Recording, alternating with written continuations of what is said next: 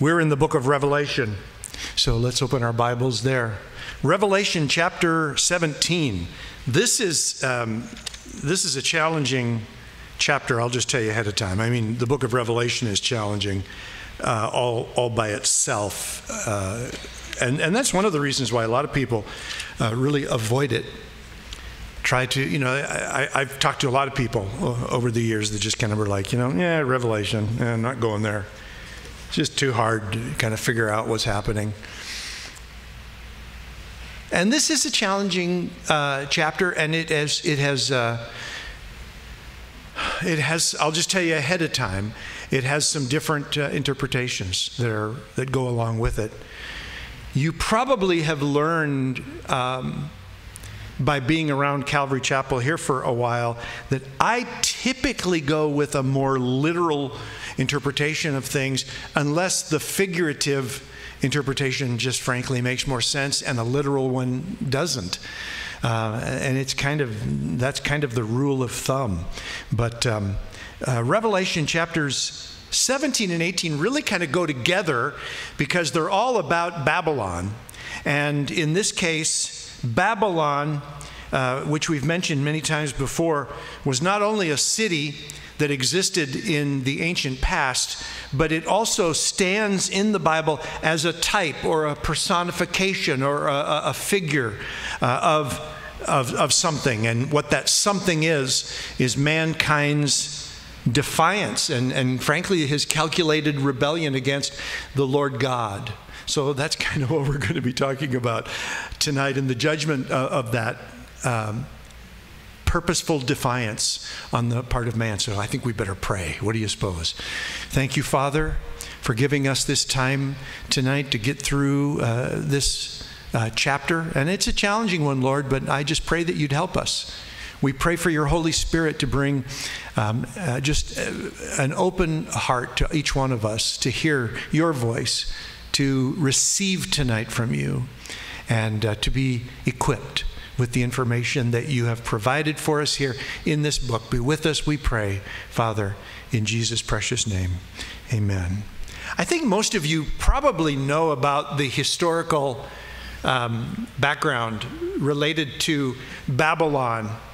When you read your Bible, after the flood, as you know, Noah and his sons and their wives began to repopulate the earth after the global flood. And I think it was only about maybe 3 generations later, there was a man who rose up who was said to be a great warrior. He was a pretty incredible guy from a lot of physical standpoints and that sort of thing. But his name was Nimrod. And he built a city. And that city ended up being Babylon. Now, there's a lot of things that we read about this guy that sound pretty impressive. But at the heart of Nimrod's life was a calculated rebellion against God. And you'll remember that God had said to Noah and his sons, "Go out into the earth, be fruitful, multiply, spread out, and fill the earth." Well, Nimrod was a man who determined in his heart that he was just simply not going to obey that word of the Lord. And so he built a city, and he gathered the people around him, and he said, "Listen, lest we be scattered on the face of the earth, let us just hunker down, let us just stay here. In fact, let's build a tower. And we're going to do it in our own name, in our own authority. And this will be a sign, if you will, a symbol of our own determination to," and this is paraphrasing, of course, "thumb our nose at God and say, we're not going to follow the directives that you have given. In fact, we're going to stay right here." Now, you know the story. God ultimately is going to have his way. So the Lord looks down upon this city that has been built, and he says, "And look what man has done." And together, there's really nothing they're not going to be able to do. So he said, "Let us go down and let us confuse their language." And so That's exactly what the Lord did. And because the people suddenly couldn't understand one another, or at least some groups could, some groups couldn't, they began to separate according to their languages. And so ultimately God had his way. He forced them, if you will, to spread out, but because they were unwilling to do it out of obedience, he came and forced the issue through the confusing of their languages. So Babylon, do you know what's interesting about the name or the city of Babylon? It is the single city that is mentioned second most in the Bible to Israel. Isn't that something? Or to Jerusalem. Babylon is second. It has that much weight in the biblical text. It is absolutely huge, and it began to take on,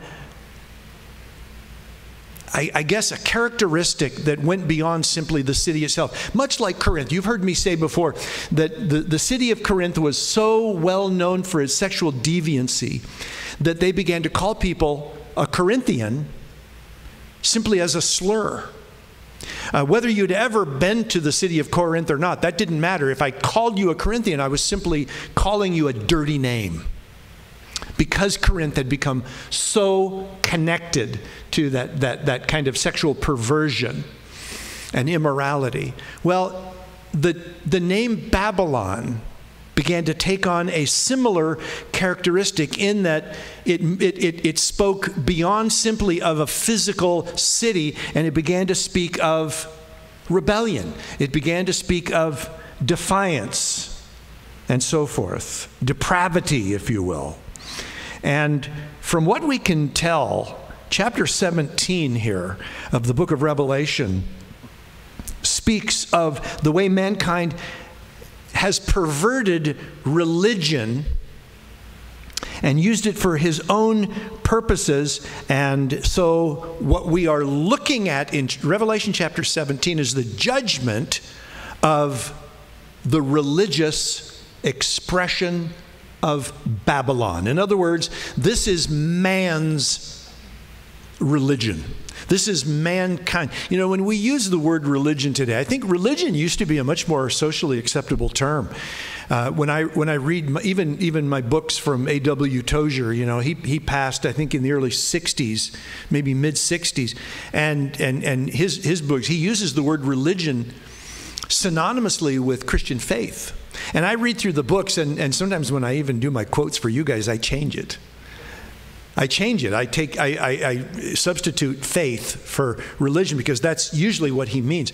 Today, the word religion has become somewhat more of a negative term that I think is frankly more in keeping with what we're going to be looking at here in this chapter. And that is man's attempt to control this whole thing, to literally create God in his own image, to make up the rules, to make up traditions, to make up a religious system, an organization, a religious organization that he feels comfortable with. I watched a video recently of I don't know what persuasion he was, but it was some kind of a minister of a fairly liberal church. But he was saying, he was just blatantly saying, I am going to make God who I want God to be. And that is the expression ultimately of man-made religion. We make God in a form that we can believe in, feel good about, who isn't offensive, loves everybody all the same, and that includes people who want to continue in a life of sin. And it doesn't matter, it's okay, because we're called to love one another, and because we have that overarching command to love, then we're going to embrace any kind of activity or sinful behavior. It doesn't matter. We're not going to confront anybody. We're going to be tolerant in the name of religion. Well, that's man-made religion, you know. And that's essentially what is going to come to a head during the time of the Great Tribulation, and God is going to judge that. So we're going to see that. here. Now, on a side note before we get started, there are some who believe that the literal city of Babylon is going to be rebuilt during the time of the Great Tribulation, and that it will in fact be kind of a center for the Antichrist and his activity during that time. I suppose that's a possibility, but I personally think this chapter more deals with Babylon as a figurative picture, in this case, what it stands for. So it begins by John writing in verse 1 of chapter 17, "Then one of the seven angels who had the seven bowls, or who had the seven bowls that were poured out upon the earth, came and said to me, 'Come, I will show you the judgment of the great prostitute who is seated on many waters, with whom the kings of the earth have committed sexual immorality, and with the wine of whose sexual immorality the dwellers on earth have become drunk.'" So let's stop there for just a moment. So in this first few verses of the chapter, John is invited to come and literally witness the judgment of this woman, who he hasn't necessarily described yet, but he refers to her as a great, or the great prostitute, and who has lured people into what he says adultery and sexual immorality. Now, you have to understand something. If we're going to look at this thing figuratively from this standpoint, sexual immorality, although God condemns sexual immorality in its true physical form, sexual immorality and adultery are also pictures of spiritual unfaithfulness. In the Old Testament, God confronted the nation of Israel with their pagan idolatry by referring to them as adulterers. And that wasn't because of any physical sort of behavior on their part. Pagan idolatry usually did involve physical sexual immorality, but he would refer to spiritual sexual or spiritual immorality and adultery over and over and over again. And he would refer to Israel as his wife. And he would say, I am your husband. In fact, there's a point where he even says, I sent you away. And even with one of the prophets, you know this, he even called this man to take a harlot as a wife, so that his life might be a prophetic picture of the relationship between God and Israel. So we see this throughout the Old Testament. There's this thread of consistency where God makes reference to spiritual unfaithfulness as adultery and immorality, even speaking of it in a physical way. Now, I want you to notice, he says there in verse 1, "Come, I will show you the judgment of the great prostitute who is seated on many waters." And we know that this is figurative. We know that she isn't literally sitting on water. And the reason we know this is because later on in the chapter, he actually explains what that means. The angel explains it. In fact, let's do a little skip down to verse 15 with me. If you look down in verse 15, it says, "The angel said to me, 'The waters that you saw where the prostitute is seated are peoples and multitudes and nations and languages.'" So you see, this is why we are taking this figuratively. It's because it's being explained as a figurative picture for us in the Scripture. This is a picture again of this woman who is, I believe, religious Babylon, if you will, or the religions of mankind, who is sitting on the waters or the multitudes of the nations and peoples and languages in showing that she had has a global influence. Okay? She's not limited in her influence. It is global, and that's why she is sitting on many waters. All right, let's go back up to verse 3. See what else we can learn about this prostitute. It says in verse 3, "And he carried me away in the spirit into a wilderness, and I saw a woman sitting on a scarlet beast that was full of blasphemous names, and it had 7 heads and 10 horns." All right, now stop there. This again is very significant. The woman is literally sitting on the same beast that we saw described in an earlier chapter of Revelation, Revelation 13, which we identified at that time as the Antichrist, or the beast, the first beast, if you will. And this beast was given, as we saw there, power and the ability to rule during the tribulation period. But I want you to notice that this woman is riding the beast. She's sitting on the beast. And so that's a picture that not only is she being supported by the Antichrist, but at this particular juncture, she's actually controlling. She is in charge. This religious entity of man-made apostate religion during the Great Tribulation, or at least the early part of the Great Tribulation, is in control, or at least appears to be in control. I believe it's because the Antichrist is allowing religion to be in control in the first part of the Great Tribulation. But we're going to see here later on how he's going to put her away. And that's because we know from other passages that the Antichrist is going to demand midway in the tribulation to be worshiped. He's going to put down and put an end to all other worship expressions. And he's going to say, it's me you worship from here on out. So for right now, she's kind of in control. She's sitting upon and controlling this beast, if you will. But notice what else John sees in verse 4 and following.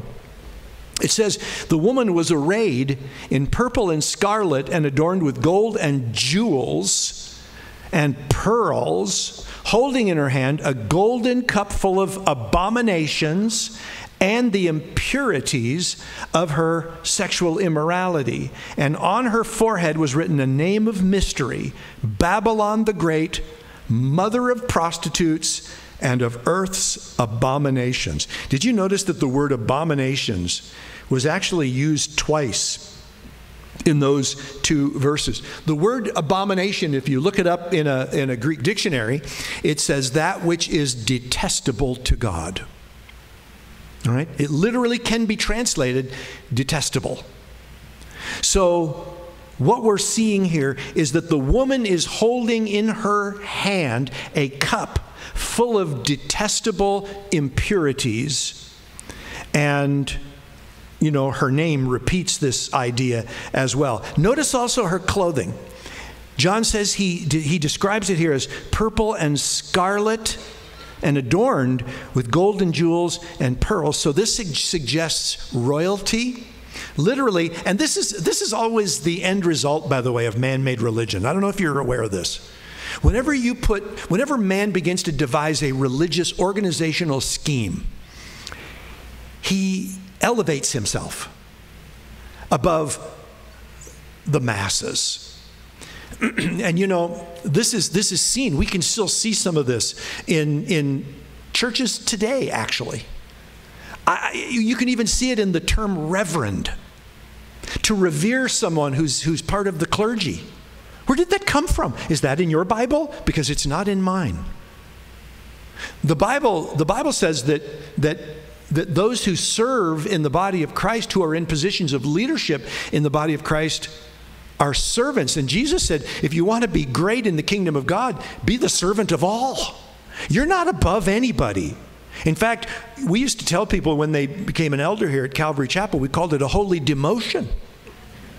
It's like, congratulations, you just got demoted to the role of elder. Now you go clean the toilet, would you? Because it needs it, sort of thing. And that's in keeping with what we see, or what Jesus spoke about when he talked about true leadership. The disciples, they were always trying to talk about who was the greatest. Sometimes Jesus would even approach them or confront them and say, what were you guys talking about? And they were like, well, kind of just talking about it. And they were embarrassed.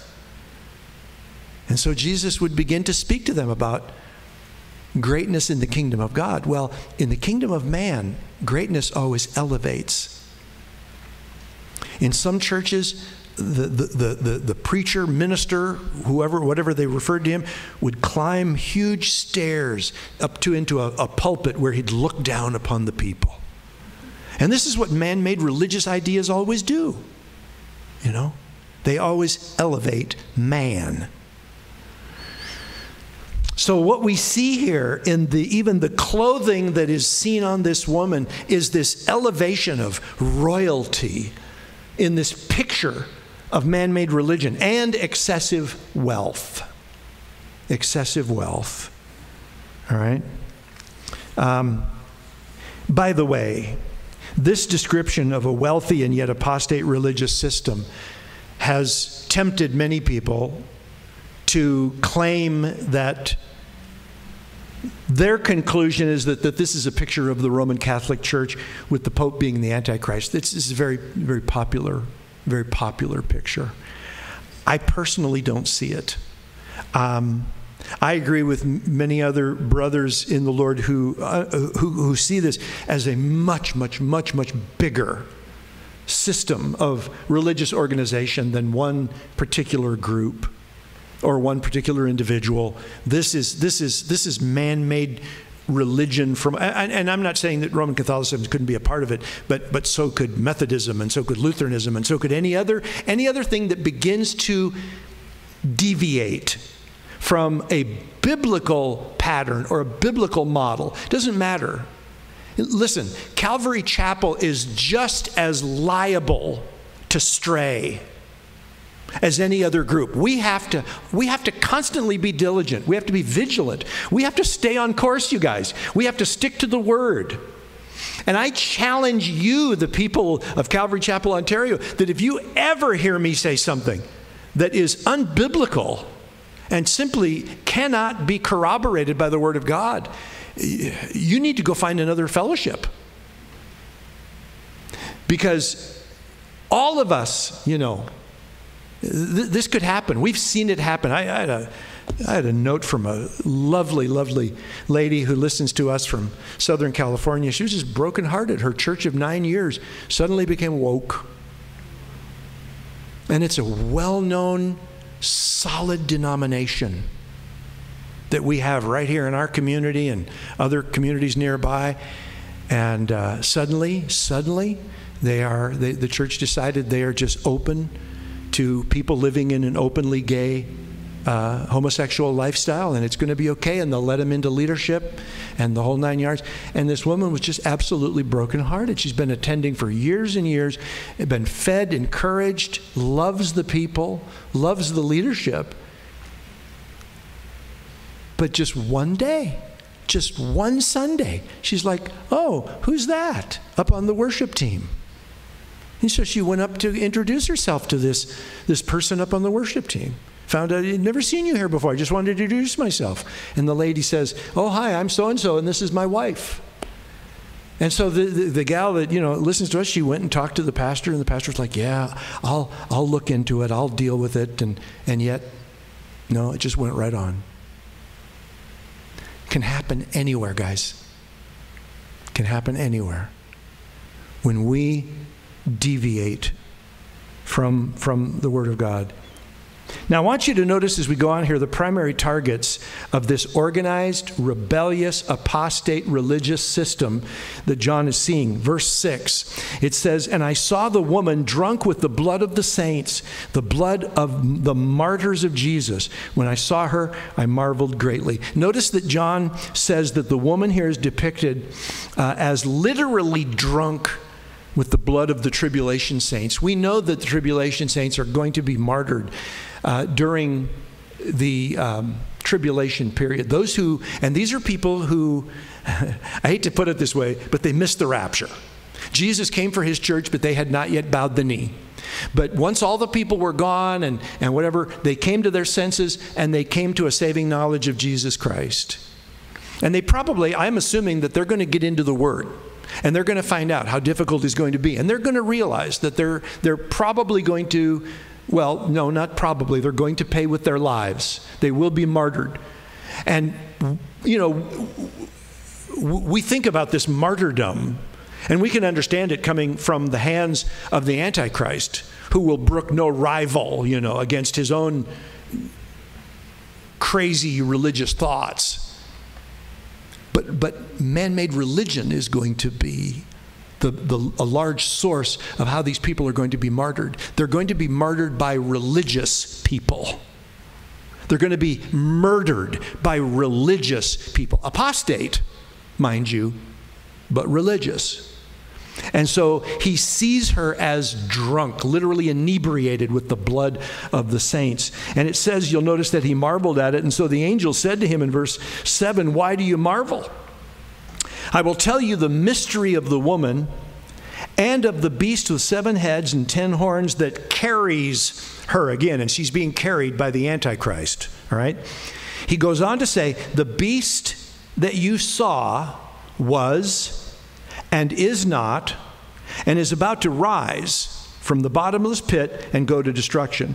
And the dwellers on earth, whose names have not been written in the book of life, notice that, not been written, from the foundation of the world, will marvel to see the beast, because it was, and is not, and is to come.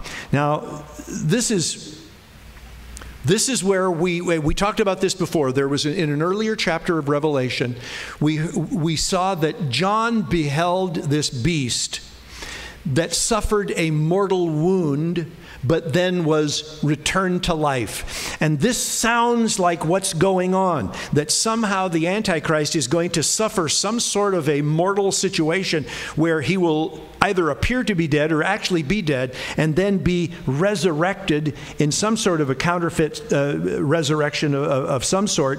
And the people of the world whose names are not written in the book of life, okay, they're going to marvel at this. And they're going to just be blown away by what they see happening. And you'll notice that it goes on, John says in verse 9, this calls for a mind with wisdom. The 7 heads are 7 mountains on which the woman is seated. They are also 7 kings, 5 of whom have fallen. Now, I need you to pay attention here for just a bit, because verses 9 and 10 are very challenging. Because you'll notice that it's almost given to us in almost like riddle form. So what are we reading here? He says, this calls for a mind of wisdom. Some of you guys are like, well, that counts me out. That's okay. We're gonna I feel the same way. Believe me, when I look at some of these things. He says the 7 heads, and this is talking about the picture that was seen in the beast, are 7 mountains on which the woman is seated. And by the way, this is one of the reasons that people think that this is dealing with Rome, because Rome is built on 7 hills. But that's the difference.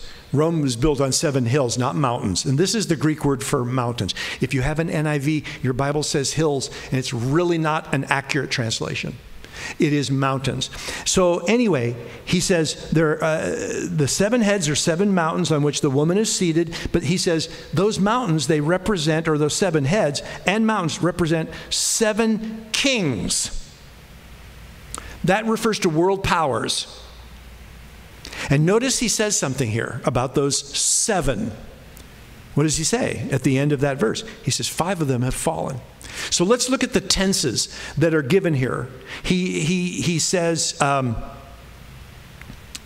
I think we need to actually read the rest of the verse. He says, one is, the other has not yet come, and the beast that was and is not is an 8th, but belongs to the 7, and it goes to destruction. So that's easy to understand, isn't it? You guys with me? Okay, let's try to make some sense of this. What are all these? Let's pay attention to these tenses. There are 7 kings, 5 of whom have fallen. That's past tense. One is, that's present tense. The other has not yet come. That's future tense. But when he does come, he only remains for a little while. That's a way of saying his time is short. His rule, or his ability to rule, is short. All right? So what is it about all these tenses? Well, one of the things you got to remember, so we're talking about 7, essentially 7 kingdoms.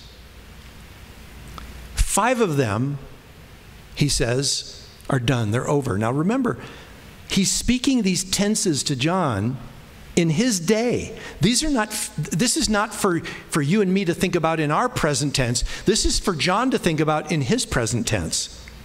All right? So 5 of these kings, he says, have fallen. In other words, they came, they ruled, they're gone. 5 of them have fallen. By the time John was hearing this, they had already fallen. All right? So when we go through the Bible and we talk about or we look for these dominant world powers that are mentioned in the Bible, it's pretty easy to see what these 5 world powers are in the Bible. And I'm going to put them up on the screen, as a matter of fact, for you so you can see them. And they are Egypt, Assyria. Assyria is the nation that conquered the northern kingdom of Israel. And then they got conquered by Babylon, which conquered the southern kingdom of Judah. And then Babylon was conquered by the Medo-Persians. And then Greece, Alexander the Great, conquered the Medo-Persian Empire. Okay? And in John's day, those were the 5 major world powers that are given in the Word of God that had risen and had in fact fallen. But then John is told one is. That's the present tense. Well, what was the world power in John's present tense? It was Rome, right? Rome was the dominating world power at the time when John was given these words. So then John is told the other, so we've 5 are gone, 6 is currently in power, and then he says, the other has not yet come. Now we've jumped ahead to the tribulation period. We've jumped ahead to the time of the Antichrist, who will rise in power, and he will be the 7th. But notice this weird, almost kind of riddle kind of language in verse 11. It says, as for the beast that was and is not, in other words, the beast who lived and then died, it is an 8th, but it belongs to the 7, and it goes to destruction. Now, he's going to explain this in just a moment, but he's basically saying the beast is the 7th power, but he dies. Then he comes back to life, and he's going to become also the 8th power. So the Antichrist is actually going to rule, if you will, 2 times in a dominating way during the tribulation period. But we're going to have it explained to us as we read on in these verses where his power is going to come from. All right? Look at verse 12. And the 10 horns that you saw are 10 kings who have not yet received royal power. And they're not going to receive royal power until the tribulation period. All right? But look what it says. They are to receive authority for kings for 1 hour. And that's another way of saying just for a very short period of time. But look what it says. Together with the beast. And now listen to this in verse 13. These are of one mind, and they hand over their power and authority to the beast. So what's going to happen? The beast is going to rise up and be the 7th dominating power, but he's going to suffer some kind of a mortal wound. He's going to die, but then he's going to be raised to life.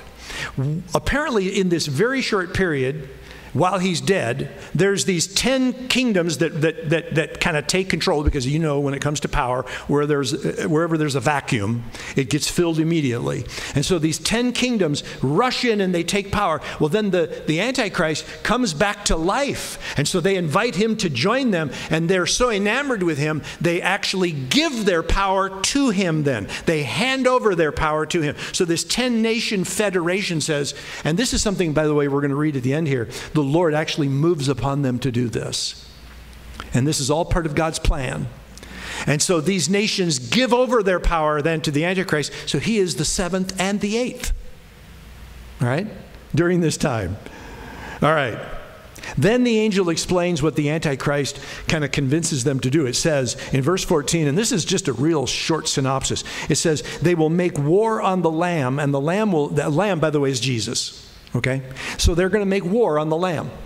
And the Lamb will conquer them, for he is the Lord of lords and King of kings, and those with him are called and chosen and faithful. I love how the angel just he gives this one-verse synopsis. He goes, oh, and then they're going to wage war against Jesus, but he's going to blow them out of the water, and he's going to do it with the saints, and it's all going to be cool. It's just kind of a quick sort of a thing. The Lamb will conquer them. So what he's basically done, he skipped ahead to the very end, to the Battle of Armageddon. That's what he did here. So we're not really being careful to try to keep things in just absolute rigid chronological order. We're skipping things, All right, now we see again that descriptive verse that we read earlier about the waters that the woman sits on. You'll remember that refers to all the people basically of the world, showing her dominion. Verse 16, and the 10 horns that you saw, they and the beast will hate the prostitute. All right, now this is important that you see this. We've just come to a very critical time in the Great Tribulation. Remember, at the very beginning of the chapter, this woman is riding the beast.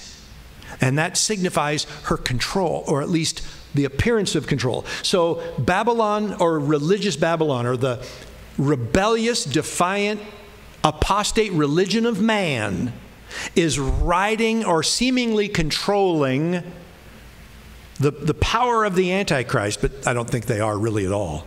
Because now we come to the midpoint of the Great Tribulation, and what happens? It says that these 10 horns, these 10 powers, these 10 kingdoms, along with the Antichrist, are going to turn on man-made religion. And they're going to say, all right, you're done. Your time is over. And again, the reason for this is because this is the point in the tribulation period where the Antichrist rises up.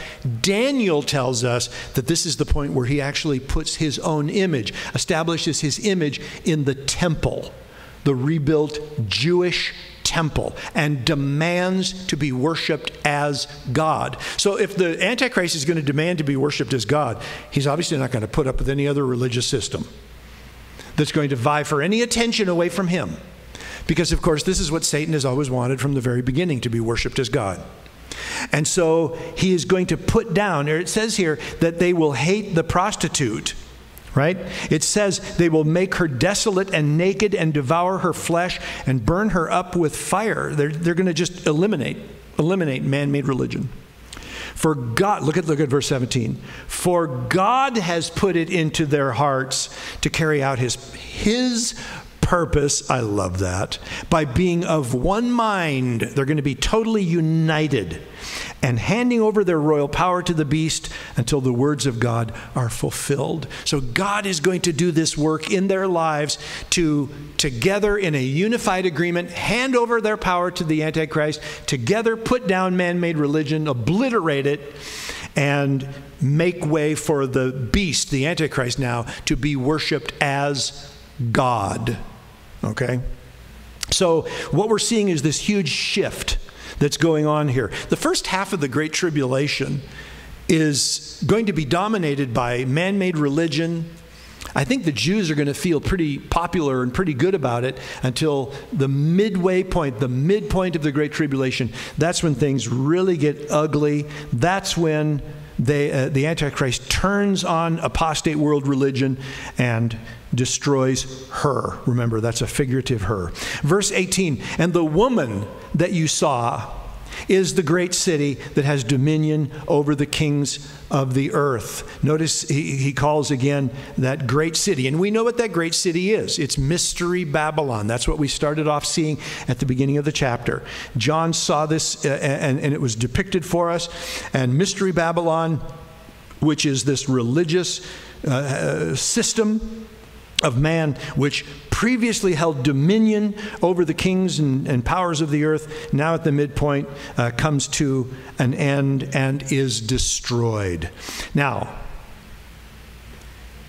I know that we're getting close to 8 o'clock, but I want to do chapter 18, and I'll tell you why I think we can do it. Chapter 18, it really goes with chapter 17, because now we're going to deal with commercial Babylon, or material wealth Babylon, if you will. The reason I think we can get through this quickly is this chapter doesn't really need a whole lot of comment. There's no riddles. that we have to kind of untangle in this chapter. And I'll tell you something.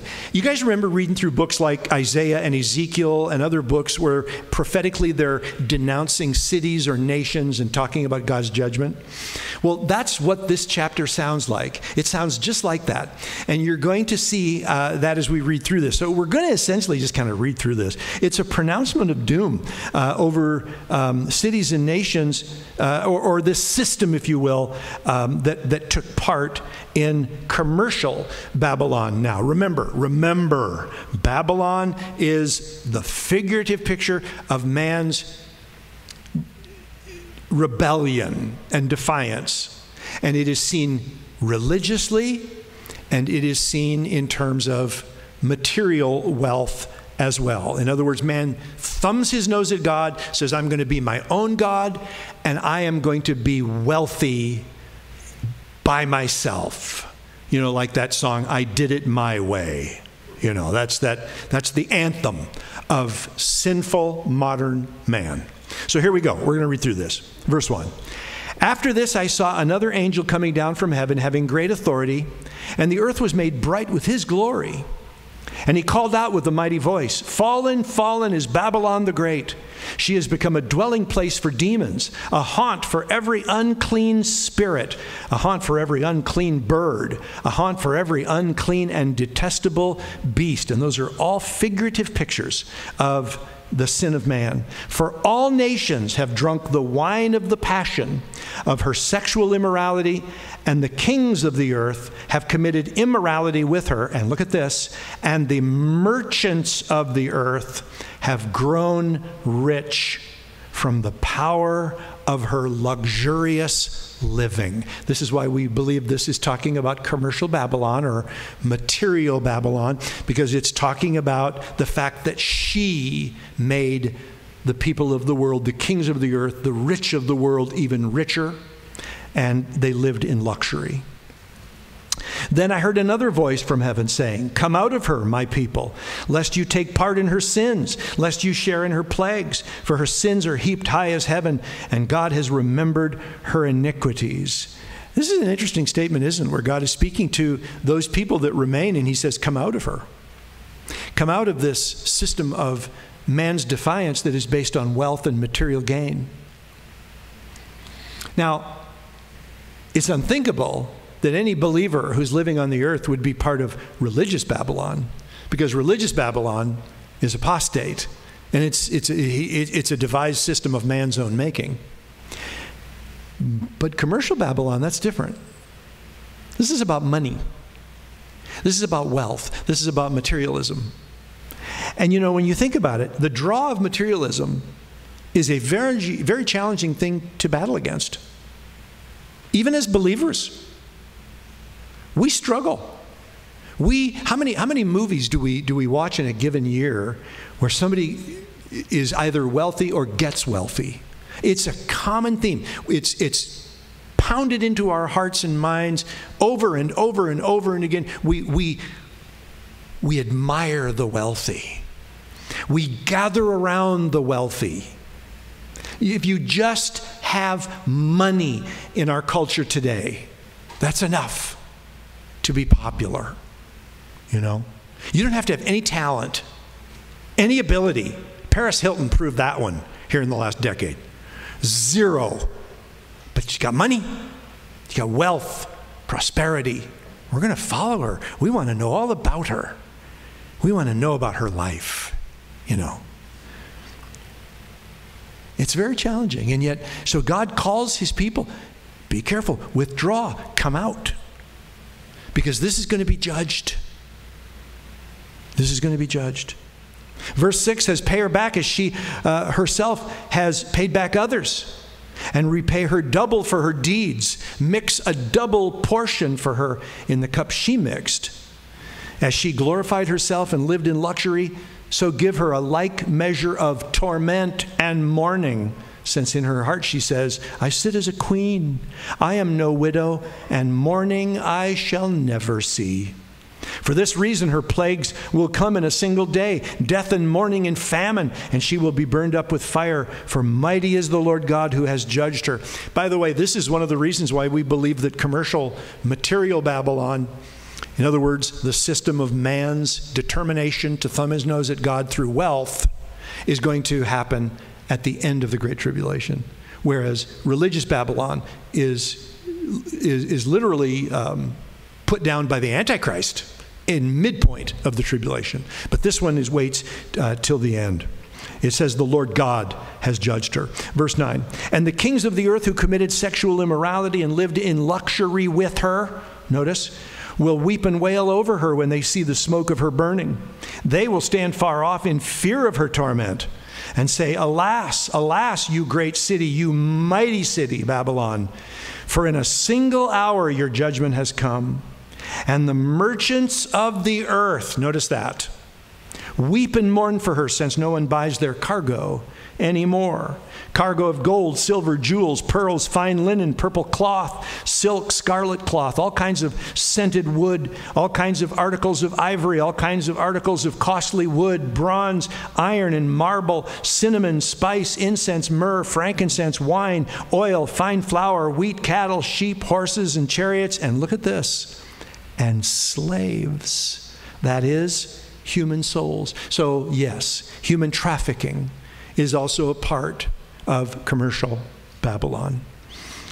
The fruit, verse 14, for which your soul longed has gone from you, and all your delicacies and your splendors are lost to you, never to be found again. The merchants of these wares who gained wealth from her will stand far off in fear of her torment, weeping and mourning aloud. Alas, alas, for the great city that was clothed in fine linen, in purple and scarlet, adorned with gold, with jewels, and with fine pearls. For in a single hour all this wealth has been laid waste, and all shipmasters and seafaring men, sailors, and all who trade is on the sea stood far off and cried out as they saw the smoke of her burning. What city was like the great city? And they threw dust on their heads as they wept and mourned, crying out, alas, alas, for the great city, where all who had ships at sea grew rich by her wealth. For in a single hour she has been laid waste. Notice, though, how this judgment is seen by believers. This is interesting. Verse 20. Rejoice over her, O heavens. I love this. This is great. And you saints and apostles and prophets, for God has given judgment for you against her.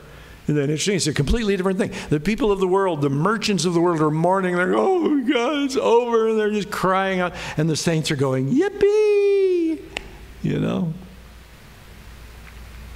And then, verse 21, a mighty angel took up a stone like a great millstone and threw it into the sea, saying, so will Babylon, the city, the great city, be thrown down with violence and will be no more. And the sound of harpists and musicians, of flute players and trumpeters will be heard in you no more. And a craftsman of any craft will be found in you no more. And the sound of the mill will be heard in you no more. And the light of a lamp will shine in you no more. And the voice of bridegroom and bride will be heard in you no more. For your merchants, look at that, were the great ones of the earth. Isn't that something? In other words, the powerful people of the earth were the wealthy. And this last statement of verse 23 is also very interesting. And all nations were deceived by your sorcery. Now that is a very interesting word to be used there. The Greek word for sorcery is pharmakia. And it is actually, it literally means to prepare drugs. And it carries the idea of an addictive and alluring nature, which drugs can be. And so it's basically speaking of the fact that money and wealth has allured. It's been like a drug, right? The opiate of the people, their wealth, their desire for material gain, and the longing to be wealthy and to be powerful because it goes along with wealth. It became this opiate, this drug that they took and were addicted to. And so it talks about how they were deceived by this sorcery. And in her was found the blood of prophets and of saints and of all who have been slain on earth. I want to remind you again that some people believe that this is referring to a literal fall of a literal city. They believe that Babylon will be rebuilt sometime during the Great Tribulation. Again, it'll be the center of the Antichrist activity, of wealth and power and so forth, and then it will be destroyed. And that's possible. And if that's your personal belief, we're not going to part ways over it. I personally believe it's more figurative, but it honestly doesn't really matter. What really matters is what this is all about. And what it's all about, these chapters, is the allure of devising my own religious system so that I'm in charge and people are going to look up to me, and the allure of wealth and power. I want to remind you of something Jesus said in Matthew chapter 16. Let me put it up on the screen. It goes like this: "For what will it profit a man if he actually ends up gaining the whole world but forfeits his soul? Or what shall a man give in return for his soul?" Isn't that a great passage? What good? What good is it? So you gain a lot of wealth, but what if you lose your soul in the process? What if you lose your footing in the process? I love that prayer that we find in Proverbs chapter 30, up on the screen. "Remove far from me falsehood and lying. Give me neither poverty nor riches. Feed me with the food that is needful for me, lest I be full and deny you and say, 'Who is the Lord?' Or lest I be poor and steal and profane the name of my God." Isn't that a beautiful prayer? It's basically just saying, Lord, don't give me too much. Don't give me too little. Just take care of me. You promised to do that. Don't give me too much, or I might get full of myself and start thinking, I don't need God. I got money. But if I don't have enough, I might be tempted to actually ruin my witness by taking from others through theft.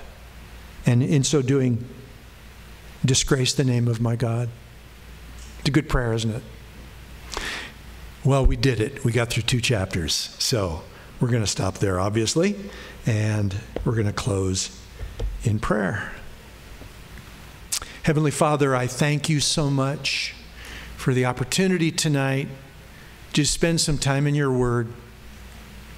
Lord, these are challenging chapters, not just to understand some of the ins and outs of them, but also as a warning against these enticing things of the world. And so, Father God, we pray in the name of Jesus that you'd keep our eyes on you, fixed on you, trained on the word, always looking to you through your word to speak to us. And Lord, help us to stay and abide in the word. As we saw a couple of weeks ago in our study of John, Lord, help us to continue on, to stay, to be grounded in your word, and not to move off the dime. And if we ever begin to, Lord, we give you permission to bring us back where we need to be. We look to you to do these things, and we trust in you through Jesus Christ our Lord. And all God's people said, Amen.